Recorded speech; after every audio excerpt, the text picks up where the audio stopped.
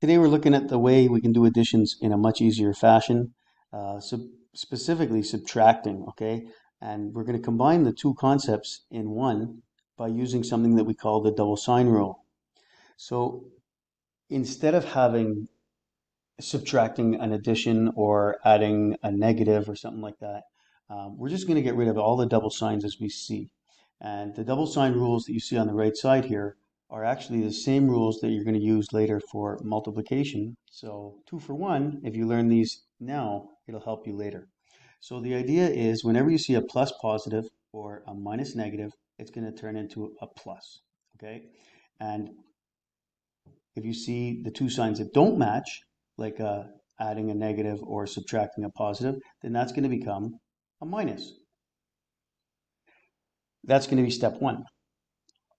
And then we're going to treat everything as addition after we do this. According to the addition rules, which says if the signs match, we add and keep the signs. And if the signs are different, we subtract and take the sign of the bigger. Or you can use this other method that I think is a lot more effective to simply say we got good guys fighting bad guys, and the bigger group wins, and you just subtract the two numbers to figure out how much they win by.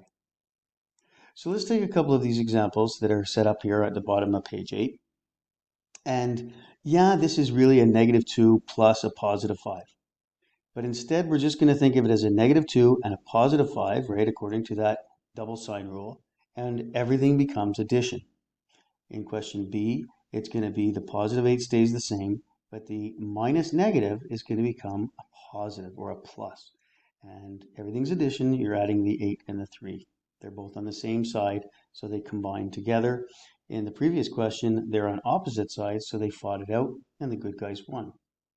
In question C, the 12 is positive, okay? So I don't have to have the plus or the minus on the 12, but just to show the rule for now, I'm going to rewrite it as +12 down here.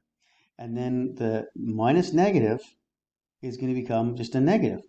And instead of looking at this as +12 minus 7, we're thinking of it as +12 plus -7, but we don't write the plus. Everything becomes addition, and so it's now a matter of saying I'm adding 12 positive, 12 good guys, and 7 bad guys. Who wins? The good guys win. By how much? By +5. There are a few more sample questions that I'm just going to go through quickly. So main thing is when you have a double negative, it becomes plus. If you have a plus and a minus, or a minus and a plus, they're going to become negative. And now these three terms are all added. I've got a +6, a +2, and a -5 being added. And I know you're looking at that saying, wait a second, is that a minus sign in front of the 5? Well, we're always considering that they're always negative, so they're always positives. Let me repeat that. They're all additions. And so we're adding a +6, a +2, and a -5. Now we put the two good guys together, and this is generally the way we're going to work it out. We're going to put all the good guys together, all the bad guys together, and then let them fight it out. Assemble the groups, and then battle. And so now the +8 and the -5 is going to give you a +3. Same deal here, okay? So I circle the double signs, and I get minus positive is going to become negative, and positive or plus negative is going to become negative. Then we put it together. There's only 6 good guys, but there's 2 groups of bad guys that comes out to -9, and then they fight it out, giving you -3. Minus negative becomes 10, plus positive, minus negative becomes plus, and plus positive becomes plus. And so this is 3 groups of good guys, all combining forces to give me +33. Now, when we do this, it's now important to understand that the sign on the left of the number belongs to that number. So in question 1, this is now page 9. In question 1 here, we have -5 and -15 and -5. They're both negatives, and so they're going to combine forces to become a bigger negative group. So try and follow along, anticipate what I'm going to do in this next question. +18, nothing's going to change. The minus negative, okay, and I go to the rule on the side here that says the minus negative is going to turn into a plus. So I have a positive 18 and a positive 9 that are added, and it's going to give me 27, and it's going to be positive. The next question is a negative 15, and it's plus negative, okay? They're going to combine together. Plus negative is going to give me a negative. Now, hopefully this is irritating you at one point now. You're saying, wait a second, is that negative 15 minus 6, or is that negative 15 and negative 6? Everything is addition. It's a negative 15 and a negative 6 being added, and that's going to give you two groups of bad guys. It's going to give you 21 bad guys, 21 negative. And for the next question, it's an 8 that's positive.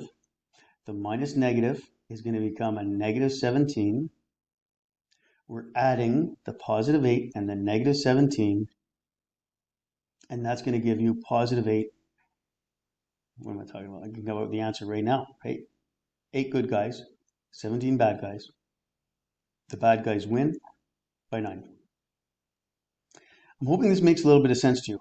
Remember, the old way of doing this would still work, right? You would just rewrite that as positive 8 plus negative 17. And all I'm saying is, we're not going to bother to write this plus sign anymore. That plus sign is not necessary. It's just going to be negative 8 and positive 8 and negative 17 added. So jumping down to one of these big groups, okay, it's kind of weird, but this is where the questions become, they look a little bit scary, but actually they're going to be a lot easier to do when we use this double sign rule. So I'm going to take a look at question P. Everything is going to be turned into a single sign. So the 12, okay, is going to have a plus on it. The minus 4, well, there is no second sign there, so it's just going to stay negative 4. But the plus negative 5 is going to become a negative 5. The 9 is just going to be a negative 9. And the plus minus on the 17 is going to become a negative 17. So all of these negative guys are going to join forces against that positive 12 that's all by himself, his group. And so adding it up, negative 4 plus negative 5 is 9, and then our 9 is 18, and then 17 makes 35, but these are all the groups of bad guys, so it's negative 35. And we're adding the positive 12 and the negative 35 to give us, they battle it out, 23 bad guys as the answer. I'm going to stop right here. You're going to try these a little bit, and hopefully this is making enough sense to you that you can finish the work that you need to get done.